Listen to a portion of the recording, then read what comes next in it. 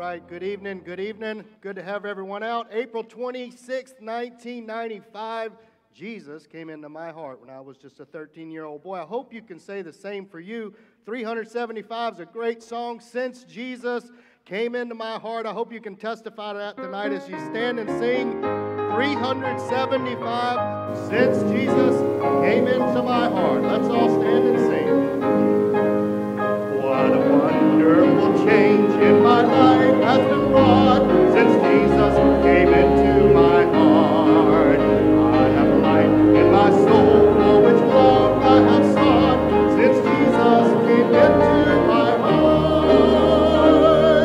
Since Jesus came into my heart. Since Jesus came into my heart. Floods of joy for my soul like the sea billows flows. Since Jesus came into my heart, I have ceased from my wandering and going astray. Since Jesus came into my heart, and my sins, which were many, are all washed away. Since Jesus came into my heart, since Jesus came into my heart, since Jesus came into my heart, floods of joy for my soul like the sea billows flow. Since Jesus came in, that's good singing on that last. I shall go there to dwell in that city I know. Since Jesus came into my heart, and I've had me so happy as onward I go. Since Jesus came into my heart, since Jesus came into my heart, since Jesus came into my heart, floods of joy for my soul like the sea billows flow. Since Jesus came into my heart.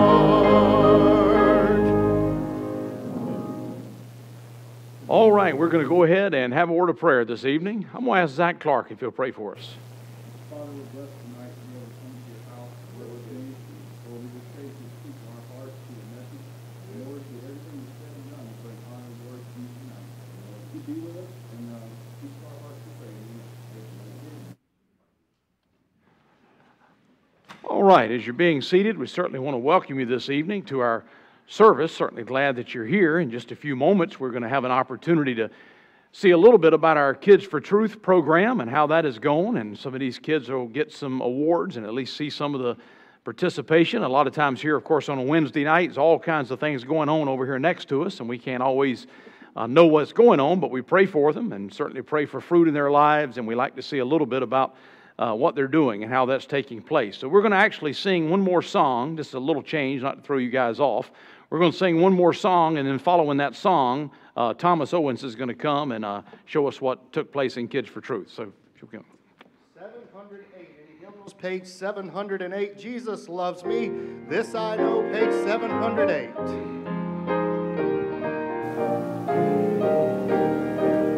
Jesus loves me, this I know, for the Bible tells me so. Little ones to him belong, they are weak, but he is strong. Yes, Jesus loves me, yes, Jesus loves me, yes, Jesus loves me, the Bible tells me so. He who died, Jesus loves me, he who died, heaven's gate to open wide, he will wash away my sin, let his trusting child come in. Yes, Jesus loves me, yes, Jesus loves me, yes, Jesus loves me, the Bible tells me so. Jesus loves me still, when I'm very weak and ill, from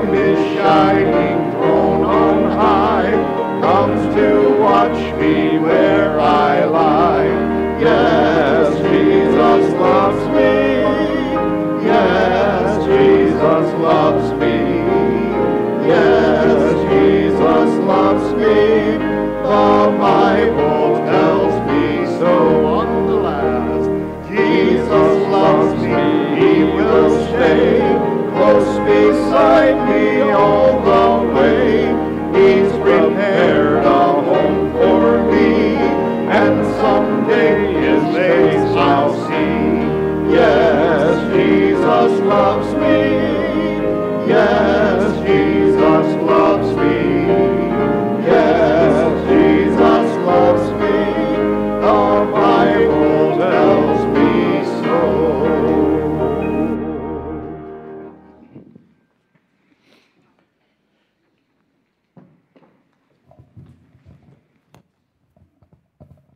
Hey, good evening, everybody. My name is Thomas, and I had the pleasure of leading the Kids for Truth program this year, and it was a lot of fun, a lot of excitement in there, a lot of energy.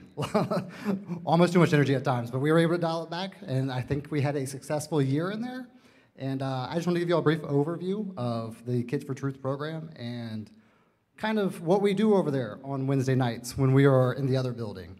So the Kids for Truth program, the club, is a place that the kids get to come and get to learn the Bible, and every night they come in, they get points for participating by being there. They get points for bringing their Bible to church. They get points if there's any kind of special night going on where you get to dress up. They go to the back rooms where we do lesson time with them. They're separated by age group, so they get an age-appropriate lesson. The teachers will teach them a lesson from the Bible where they get to be challenged by the Word of God and get memory verses. And they also have Bible time where they are given questions about the stuff that they learned that night, and then they go to the Bible for themselves and find the answers in the Scripture for themselves and have memory verses that they're going to quote back to us. And the third part of a Kids for Truth typical night is game time, which we've seen some pretty impressive clashes in there. There's been a lot of fun, a lot of thrills, a lot of excitement, like we said. But it's one of those things where when you're in there, it's just a ton of excitement. We have a lot of joy with those kids. We just love them to death and just see the excitement on their faces. Something else I wanted to mention before we get to the award side of this is also before I get there, the store.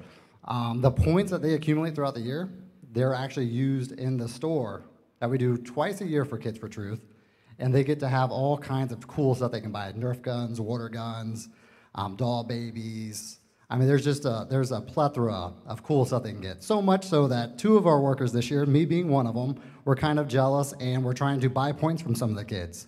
They would not sell them for anything. They were super excited. They were done. They were, nope, not even interested.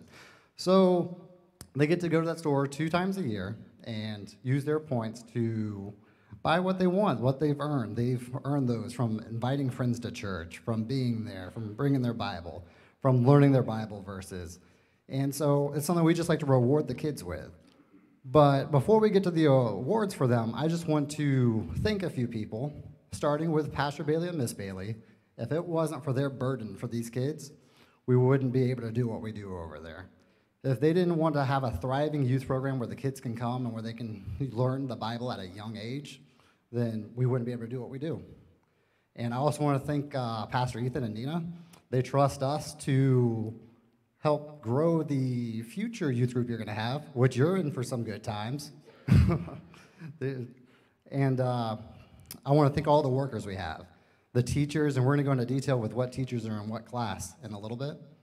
But the teachers taking time out of their schedules to learn the lessons, to come prepared, to teach the kids, and just spend time with them, just be there kind of helping them learn their way around the Bible. And then we also want to thank the workers that aren't necessarily tied to a class, which would be workers that are kind of over different specialty areas in the program. Like I mentioned, the game time, those things there's stories of legend that you can hear, and that would be, we couldn't make that possible without Zach Clark, Damian Adeline, and of course Jordan Sumner. Those three have those kids all riled up and running around and good, clean, fun competition, and they just have a blast doing it. And we just want to thank them, and we want to thank Christy Adeline and Ryan Owens for all the stuff they do on the administrative side, making sure the points are accurate, making sure people get their badges, put on their sashes and their bags, and just there's a whole lot that goes into it, a lot of moving parts, and I just want to thank every worker that we have, the teachers, the helpers in the classroom, the game time, the administrative side. We couldn't do it without you. I also want to thank the parents that take the time to make sure that their kids are going to be at Kids for Truth. They make sure that they get them there. Sometimes that's a sacrifice after work, getting them there on a Wednesday night to where they're going to be able to go through everything or get them there. Sometimes it's a struggle to probably go through the Bible verses, make sure that they're prepared for the lesson they're going to get. And I just know there's a lot of sacrifice on the parental side of everything. So we want to thank the parents for just being involved in that aspect of the ministry. We also want to, most importantly, thank the kids. I mean, if you guys didn't come to this, it wouldn't happen either. You guys make it fun for us to want to be there and to help teach you guys and pretty much to train you up using the Bible. And we just thank you so much for the excitement that you had this year. And when I said it was a success earlier, it was a success because of you guys. You guys are what made it possible. So thank you guys very much for everything you did this year. So I think that's enough of me talking about all that. Let's get to why we are here. These kids did a lot of hard work, and so we want to recognize them, and we're going to recognize them because of what they've done back there in the classroom, and they're going to come up by their class. I'm going to announce who the teachers were in that class, and I'm also going to let you know any extra awards they've got that they've completed, like if they completed their book, if they had visitors and stuff like that. And that's what really it's all about, just recognizing the kids and everything that they did on the Wednesday nights over there. So we're going to get started with presenting the rewards. The first group that I want to call up is our youngest group. It's at 3 years old. This group was taught by Miss Sue Hicks and assisted by Miss Beth Salazar and Miss Kimberly Reese. Oh no.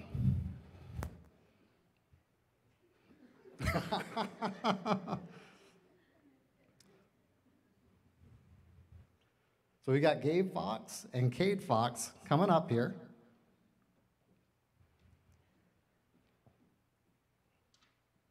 Thank you, guys. And in this class, we had one kid finish their book, and that was Cade Fox. Good job, buddy. We got a certificate for you. And we also have a goodie bag that we're going to present to you. As a thank you for completing your book, we're going to give that to you.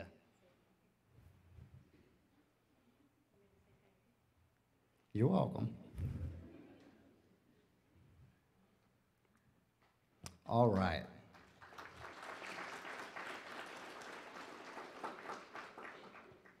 The next group we have coming up is going to be the K4 through first grade. It was taught by Mr. Brian Barnes and assisted by Miss Jamie Barnes and Miss Lorna Doff. And this class was attended by Esme Adeline, Joshua Danford, Peyton Fox, Paxton Fox. That makes a lot more sense. I know that one. I was trying to figure out where we got a Peyton Fox from and why that was so confusing to me. Ace Owens, Anna Owens, I don't know those kids' names either. Rhett Salazar and Jill Sumner. So that was a pretty decent-sized class there. So we know there was a lot of prayer going on with Brother Barnes and Miss Barnes and getting their class under control and ready to listen. But they did great in there. A lot of book completions in there. They had 9 finish their books. So the 9 that are going to receive a certificate and a goodie bag is going to be Esme Adeline. Good job, Esme. Ava's here. We got Joshua Danford. Good job, Joshua. Good job. Ava Ellis.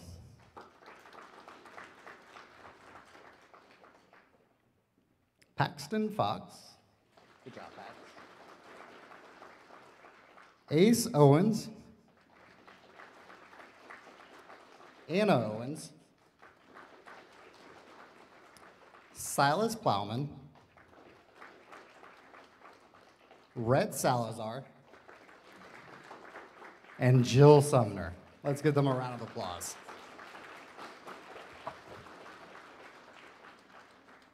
All right. Our next group is the group that I was a part of. It is the 2nd through 3rd grade. And it was taught by myself, Miss Jim Sumner, and Miss Sarah Rhodes. And this class, we've got a lot of people missing tonight, but we are going to bring up Jamie Sumner. Jamie. And Jamie did a lot of hard work back there in that class, and she completed her book. So she is going to get a goodie bag and a certificate as well. Thank you, Jamie. Now, something a little ironic in this class is we also had Jacob Morris. And Jacob Morris has the honor of being the only kid in Kids for Truth this year to have perfect attendance. He didn't miss a single week, but he missed the award ceremony. He's not here. But that was real impressive, and we just wanted to call that out and just make sure that we could tell him, hey, you missed it, but you had perfect attendance, and we were going to honor you for it. So that's real impressive. And our last group, which is probably our biggest group, is the 4th through 6th grade, and it was taught by Mr. Chris Rhodes, Mr. Jason Reese, Mr. Craig Brown, and assisted by Rachel Clark. And this class was attended by Gavin Avery, Marley Avery, Kinsley Urbantrout, Taylor Urbantrout, Piper Fox, Riker Fox, Gray Giggleman, Vivian. I had to look back and see where I was on my list, Vivian. I had to look for a face I knew. Vivian Rieger, Jackson Rhodes, Micah Rhodes, John Joe Salazar, Jacob Sumner, and Pearl Wright. And in this class, we had 4 people that finished their books, and they will receive a certificate and a goodie bag. That was Marley Avery. Good job, Marley. It was Jackson Rhodes, Jacob Sumner, and Pearl Wright. And we had 6 people in this group that also brought a visitor to the Kids for Truth program, which was awesome. We averaged probably about 32, 34 kids a night. And while averaging that, it was always, you had your faithful people that were there most weeks, but then you would always have a new face. Just about every week we had a new face that was there, and it was pretty awesome because you'd be like, okay, well, we know so-and-so's out of town, but then you would have somebody show up. It's like, oh, awesome, it's your first time. Let's have fun, let's learn. And they were instrumental in getting their friends here to be able to learn. And the 6 kids that had a visitor were Gavin Avery, Marley Avery, Kinsley Urbantrout, Taylor Urbantrout, and Vivian Rieger. And JJ Reese. So good job, kids. Let's give them a round of applause, and that's a lot of hard work there. So we were excited this year to start the Kids for Truth program. It's it's kind of bummed some of the kids out when we announced that was it, that we're done for Kids for Truth until the school year starts back up. And you get a lot of, oh man, all right, I guess we'll go to the regular service. No offense, Pastor. But there is going to be a summer program for them, so they're looking forward to that. And I know some of us workers are looking forward to getting back in the Kids for Truth swing. And hopefully next year will be bigger and better for us. Just more kids, more learning, and more excitement, like always. Thank you, guys. Thank you so much. 709, 709, if you kept your place last time. That's right down at the bottom of the page. Simple little tune. Praise Him, all you little children. Let's all stand as we sing it. Praise Him, all ye little children. God is love, God is love. Praise Him, all ye little children. God is love, God is love. Love Him, all ye little children. God is love, God is love. love Him, all ye little children. God is love, God is love. Thank Him, all ye little children. God is love, God is love. Thank Him, all ye little children. God is love, God is love. Thank you. You may all be seated. All right, I'm going to share a couple of announcements, but right before we do, just why it's fresh on your mind, most of the workers take a break through the summer for Kids for Truth, and of course they appreciate that, get a little time off. But we do try to come up with something through the summer as well. So the Sumners are going to help fill that. And just to give you at least a when and where, just so you can be aware of it, I'm going to put Jordan on the spot. He's got the same mic Thomas had. And if you would tell us when it starts and what they can expect, who can, ages and et cetera, anything you want to tell us along that way. Okay, well, we're going to take off this upcoming week, but we will start right after that. And it's going to be the same age groups of what we had before for Kids for Truth and everything. And we're going to do like an investigation kind of theme this year. And we're going to investigate the Bible for the kids each week and everything. But it'll be the same time, same place, same bat time over in the fellowship hall and everything this year. Okay, sounds good. Same ages, a little different program, just something for the summer to keep them plugged in. So just be aware of that if you would. All right, let me mention too, I didn't take a lot of time to say that this morning, but I hope it's on your prayer list, and I hope you're anticipating our Friend Day. That's on June the 12th. I hope you've got some folks that you're specifically praying about that would be here. Now, it's great to invite somebody. I mean, I'd encourage you to invite somebody. And if you invite somebody on the spur of the moment, that's great. But I really believe you ought to put these people on your prayer list and just target them. I mean, put 5 people down, or 5 couples, or 2 or 3 families, or at least a few folks. I encourage you to 5 is just a number, but come up with some folks and target them in prayer. And just wait for God to open an opportunity. And then, of course, you look for an open door. It's good if you can give them at least 2 invitations. If you can go ahead of time and say, hey, we're having Friend Day on such and such a date. That's when they'll tell you they'll come. And then you go back to them the next time and put, hey, you remember you said you were going to come? Well, it's coming up this Sunday. So a lot of times you make that follow-up invitation. It's more effective than just throwing it out there. So use the little cards. We've got plenty of those. We'll print some more if we need them. You may not even get to everybody you pray for. You may not even, maybe you don't run into them, whatever. There's not an open door. But pray for that list and then look for an opportunity to be able to invite them. And then there may be somebody that just happens to show up at the right place at the right time. Certainly, the more invitations you give, the better off you are. But we're targeting our friends. It is Friend Day. There are folks that probably ought to be in church that aren't. There may be some believers you could target, but especially, of course, folks that we don't know if are saved or not. We wonder where they are. They know Christ. It's going to be an evangelistic thrust during that week. But again, just a tool. We want to invite people to church all the time. That's a great thing to do, but it just gives us a tool. Hey, here's an excuse of why I'm coming to you. We hadn't talked about it for a long time, but hey, this is a good Sunday for you to visit. So just wanted to keep that in front of you on the 12th of June, just for prayer, so do keep that in mind. Of course, we mentioned next Sunday night, we'll have our Memorial Day cookout that'll start at 5. And we're just going to provide the majority of that. Again, if you want to bring a dessert or something, certainly that would be fine. But we're going to provide the food, just so all you have to do is show up. And that'll be next Sunday evening. So if you keep that in mind, there is the Tuesday luncheon for the senior citizens group. That's Tuesday at lunchtime. If you'd like to join them for that, it's a potluck. So I'm sure they would encourage you to just bring something with you to share. And they'll have a good time of fellowship here.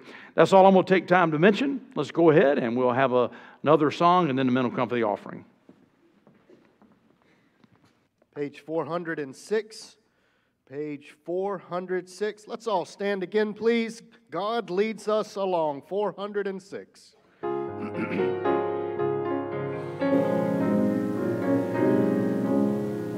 In shady green pastures so rich and so sweet, God leads his dear children along.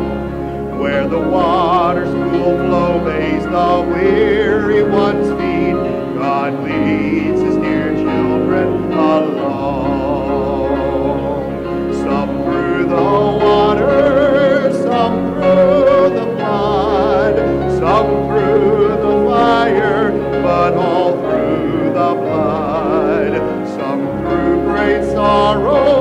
but God gives a song in the night season and all the day long. On that third, though sorrows befall us and Satan oppose, God leads his dear children along. Through grace we can conquer, defeat all our foes. God leads his dear children along. Some through the waters, some through the flood, some through the fire, but all through the blood. Some through great sorrow, but God gives a song in the night season and all the day long. Away from the fire and away from the clay, God leads his dear children along. Away up in glory, eternity's name, God leads his dear children along. Some through the water, some through the flood, some through the fire, but all through the blood. Some through great sorrow, but God gives a song in the night season and all the day long. All right, as we take our offering tonight, I'm going to ask Chris Rhodes if he'd pray for us. Father God, it is good to be back in your house tonight and to just take a moment and see the youth program, Lord, and we're just so thankful for that, those little ones that you put into our care, and for the doctrine that we're able to teach them and about your word. We do ask that you just bless the offering as we take it now, and you just bless Pastor, Lord, and give us a softest attendance to your word that we can change our lives to reflect your Son, Jesus Christ. And in his name we pray. Amen.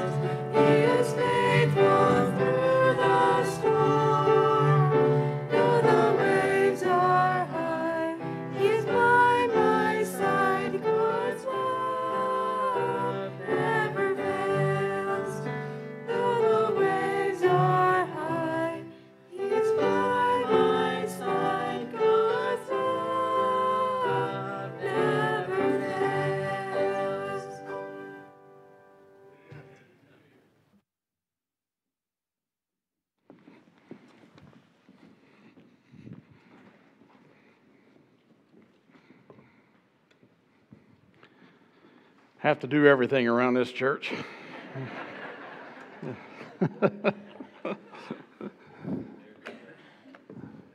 All right. Take your Bible tonight, if you would, and turn over to 1 Corinthians. You did good. Let me tell you a story about a guy who left his mic on. Not that I've never done that.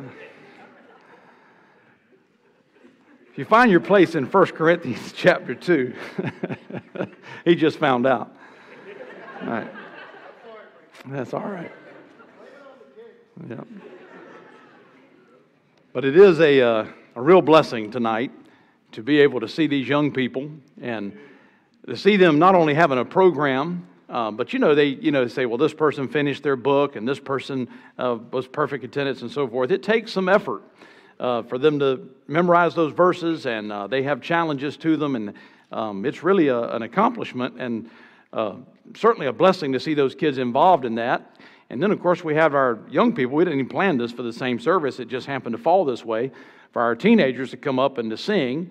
And, of course, the Lord has blessed us with talent, even in the adults. But to think that we've got upcoming talent, and that wasn't just filling space. I mean, that was good. I mean, there's some talented people, and God has blessed us with that. And to think they would use that talent for the Lord is a tremendous blessing. God is still raising up young people. And, of course, we need to pray for them. Pray that God would call them to the ministry, use them to be a testimony, and, of course, some in full-time ministry, all of them in His ministry, in whatever aspect He calls them to. So it's just a real blessing to be reminded of that. And, of course, this isn't all our young people. We're just tremendously blessed to have a number of kids, and then, of course, for God to give us a youth pastor to be able to provide some leadership specifically for that group. It's just really a blessing that we don't want to take for granted. If you find your place in 1 Corinthians 2 tonight, I do want to share some thoughts tonight from God's Word. And just, we've been looking through the book of 1 Corinthians. And we come into chapter 2, and the theme really that he introduced in the last part of chapter 1, he's just elaborating on that. And of course, God has laid this out through the Apostle Paul.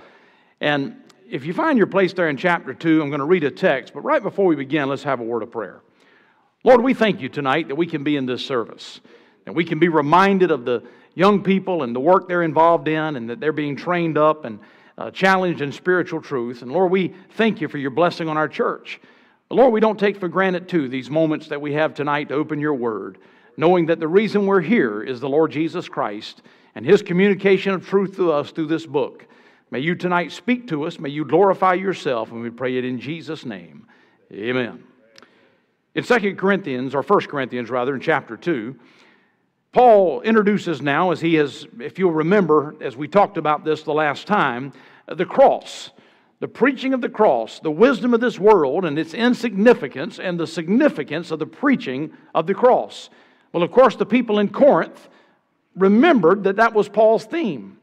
Now, Paul might have been what you would call, in a sense, if you heard him in the synagogue, had you been out on the street corner, had you been in one of the places where he was sharing the gospel, and again, nobody had shared that gospel in Corinth. It wasn't just a place that he went. There were all kinds of churches. There were no churches.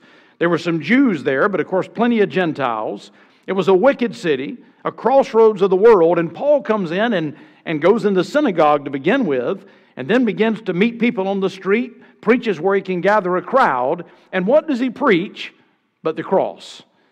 Now, the cross was a simple message. It's not complex. Jesus Christ lifted up on a cross, dying for sinners, and raised again from the dead. Now, it's a simple message, and yet he's made the case. It's a powerful message. So now he reminds these people. Now, let's not forget the underlying theme, that there are people in Corinth here that have some significant issues as far as the church is concerned. There's carnality in this church. He's going to introduce numerous problems. They're taking people to law with one another. Sin is not dealt with. There's an argument over the meat offered to idols. All types of things he's going to deal with. But many of the people in the church, of course, were saved and changed and were thrilled about what God was doing. So now he brings them back. And he says, let me remind you of something. See, Paul had his critics. So in a sense, God is, of course, inspiring every word of this. But he's using the experience of the Apostle Paul to introduce this truth. He says, and I, brethren, when I came to you, came not with excellency of speech or of wisdom, declaring unto you the testimony of God. For I determined not to know anything among you save Jesus Christ and Him crucified. Now, we see here Paul is really reminding these people, as he's already introduced it, but now he says, let me remind you about my message. You know, this preaching that I talked about, this cross message, it didn't impress the philosophers of the day. You know, he stood on Mars Hill. This wasn't in Corinth, but right before he was in Athens. And he stood on Mars Hill and he saw all these idols. And of course, he had the great philosophers of his day that Mars Hill was the debating point. If a new philosopher came out and said, I've got a new theory, I mean, they didn't watch television, they didn't have movies and so forth. They were looking for some type of stimulating entertainment, so they would go out to Mars Hill, and some smart guy would get up and say, I came up with some new philosophy, or a new God that I believe's out there, or whatever. And the learned people would go listen. Well, Paul stood on Mars Hill and said, let me declare unto you the unknown God.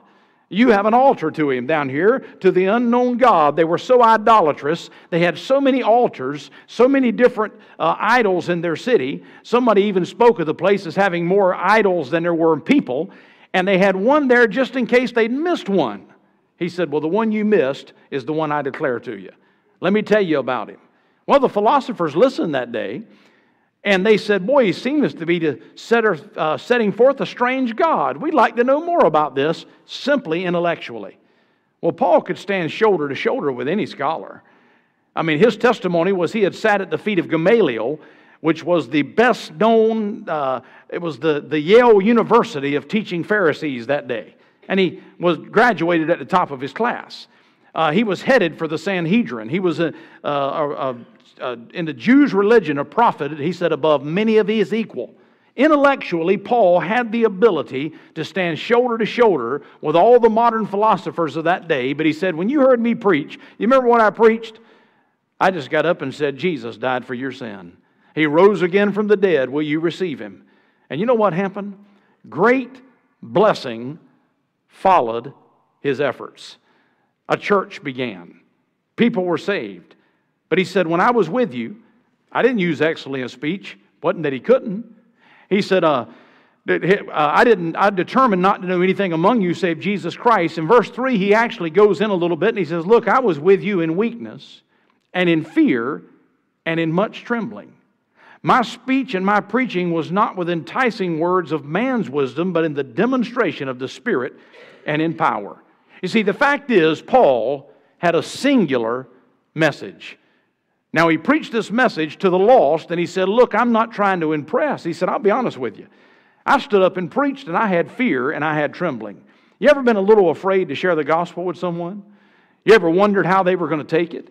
A lot of people have a fear of speaking in public. In fact, most people do, when you become the center of attention.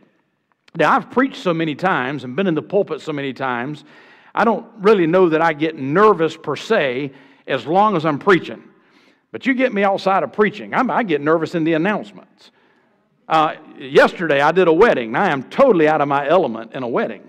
I mean, that's a script. You know, I've got the thing written ahead of time, and boy, if I mess this up, everybody's watching.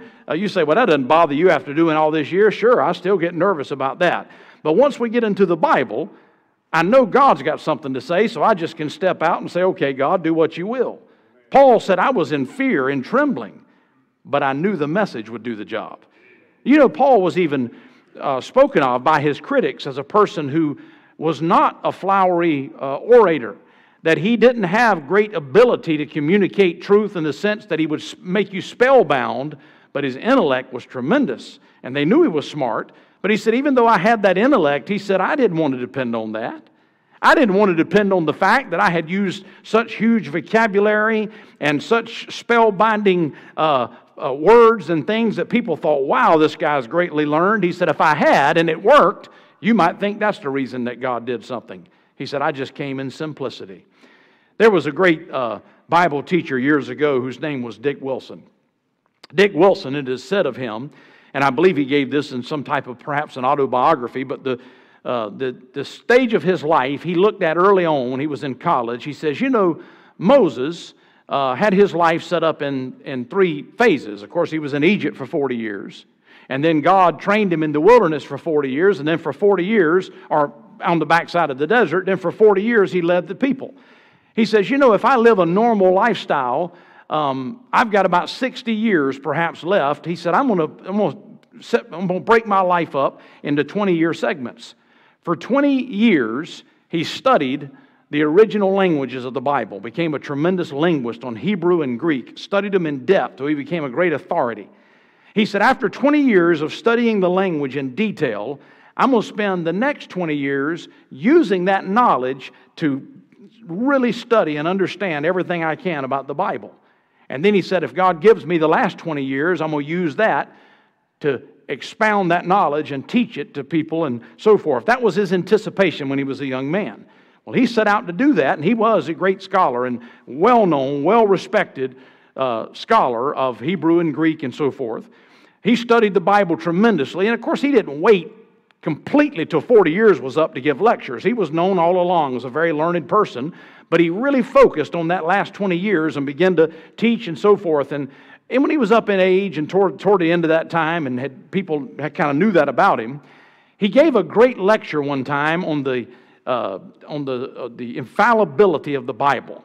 How sure he was that it was true, and how every word of it was from God. And he was a tremendous fundamental Bible-believing man.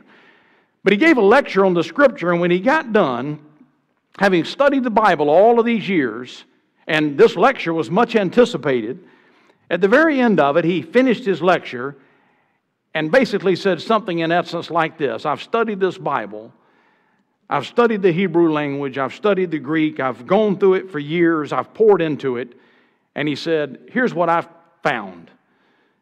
Jesus loves me, this I know, for the Bible tells me so. You know, you can't sum it up much better than that, and you can't be much more simple than that. You say, boy, that's a great song for children, but it's a great truth for everybody. I know Jesus loves me because what does this Bible teach me? But it points to the Lord Jesus Christ. Paul said, I was simple. My message was singular. God forbid that I should glory save in the cross of our Lord Jesus Christ. But then he does go on and say his message was not only singular, but as you might expect, it was a superior message.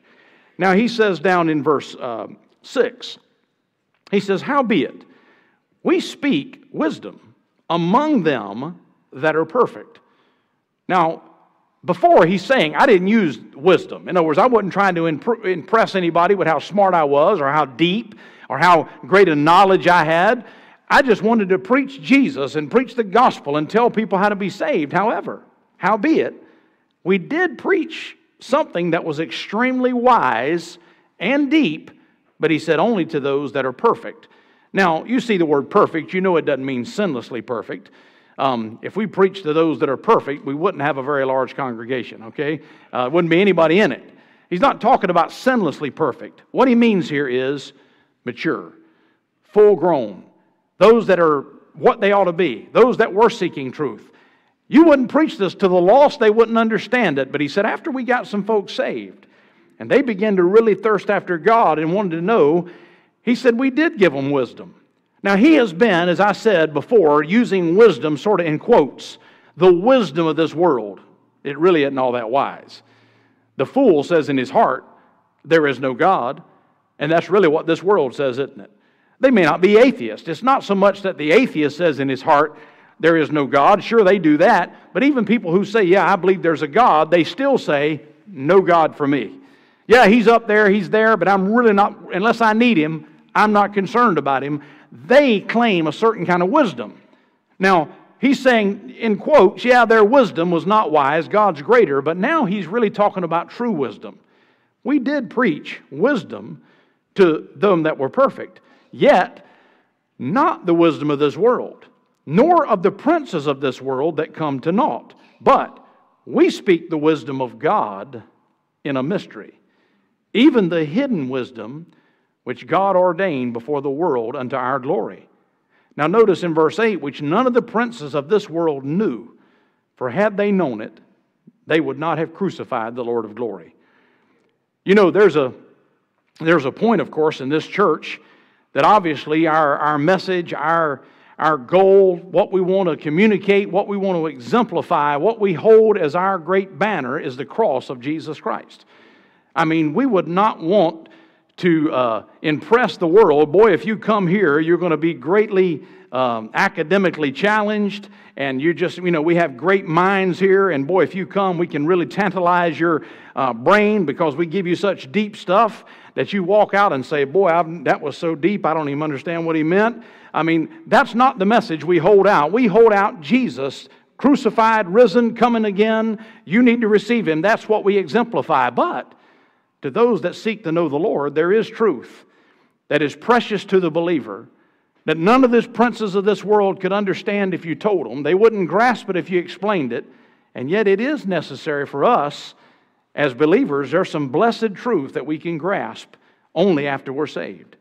Now, just turn over for a moment, because Paul's going to get to this point, just a page, over to chapter 3.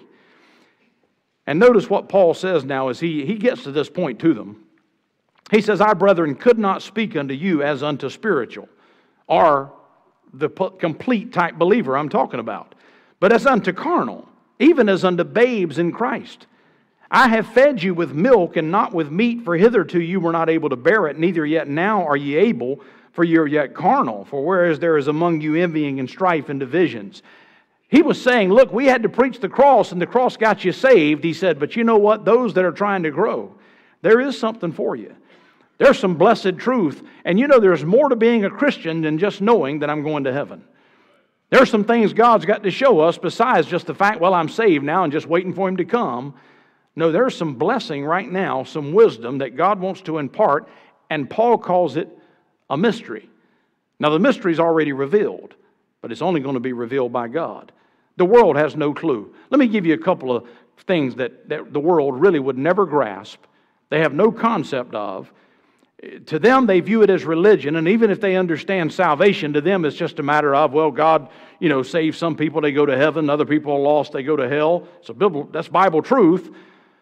But they don't understand the position that we have in Jesus Christ. The only way a person could grasp that is the Holy Spirit of God would reveal through His Word and through His Spirit what it means to be in Christ. I mean, a lost man, if I told him today that I'm in Christ, he'd think I was speaking in a parable. He'd think I meant that figuratively. I don't mean it figuratively. I'm literally in Christ. Now, this old flesh is not. Obviously it's something that's spiritual, but it's not symbolic. I'm in Christ. But then if you listen to me long enough, and I keep preaching this Bible, you're going to hear me say that Christ is in me. Now, they may not view that as much symbolic. They may think that somehow, in some religious way, that I think that God has moved inside of me. The heaven of heavens cannot contain Him. How could we put Him in a house? You can't put Him in a house, but yet He lives in the hearts of saved people. I mean, behold Him, the high and lofty one that inhabiteth eternity, lives in my heart. So now think about it. I'm telling you Jesus lives in me. And then I'm telling you that I'm in Him. For me to use human language and explain that, other than to tell you what God says, I can't. But I, in a sense, by God's Spirit, understand what that means. It's a position. I'm baptized by the Holy Spirit into the body of Christ. Let me show you. We've preached through Ephesians in Sunday mornings, and we've touched on this, but I want to just show you real quick. Look at Ephesians chapter 1, just a few pages to the right. Just go over to Ephesians 1 for a moment. This is the same thing that Paul was praying for. We just recently, just a month or so ago, we're dealing with this very truth, but in Ephesians chapter 1, and in verse 17, he says, that the God of our Lord Jesus Christ, the Father of glory, may give unto you the spirit of wisdom and revelation in the knowledge of Him. What will happen if you did that? Well, the eyes of your understanding being enlightened, that you may know what is the hope of His calling, what is the riches of the glory of His inheritance in the saints, what is the exceeding greatness of His power to usward who believe, according to working of His mighty power. When He wrought in Christ, when He raised Him from the dead and set Him at His own right hand in heavenly places, far above all principality and power and might and dominion, every name that is named, not only in this world, but also in that which is to come, and yet goes on to tell us that I'm seated with him in the heavenlies. Now, Christ is in me, I'm in him, and he's seated in the heavenlies, and I'm seated with him there, and yet he's still using me here on this earth. Do I grasp that in the sense of human understanding? No, but does the Spirit of God give me that truth, and somehow inside of me I think, boy, isn't that a wonderful position? Isn't that something? If that's true, what might God do through me? How might He influence the world if I'm with Him in that kind of way? Look over to chapter 3. Very similarly again, he has this prayer in verse 16 of chapter 3, that He would grant you according to the riches of His glory to be strengthened with might by the Spirit in the inner man, that Christ may dwell in your hearts by faith, that ye, being rooted and grounded in love, may be able to comprehend with all saints what is the breadth and length and depth and height, and to know the love of Christ, which passeth knowledge. Now you can go back to 1 Corinthians 2, but understand now Paul is saying we do preach wisdom to the full grown. To those that are perfect, sure, there's more to it than the cross. Yeah, the cross saves us, and there is something, and he's saying to these Corinthians, I couldn't give this to you. You know what? One of the great detriments to a church becoming divided is, first of all, the message of the cross is going to be hindered. In other words, a church that's divided is not really interested in reaching the lost. They're pretty well wrapped up with the drama that's going on in their church. I've seen that happen. You have too. I mean, it consumes you. The only thing they're worried about next Sunday is who's going to be there, what kind of confrontation might take place. The spiritual people basically say, I don't even really want to be there. They're not really that interested in preaching the gospel. Not only that, even if the gospel maybe is going out and you say, well, they're still preaching and maybe God's working that way, they're not going to be spiritually minded. They're still going to be fed with milk, but there's some things they need to know that would be a tremendous blessing to them. See, the Spirit of God reveals this. Now notice in verse 9, as it is written, he quotes the book of Isaiah, eye hath not seen, nor ear heard, neither hath entered into the heart of man the things which God hath prepared for them that love Him.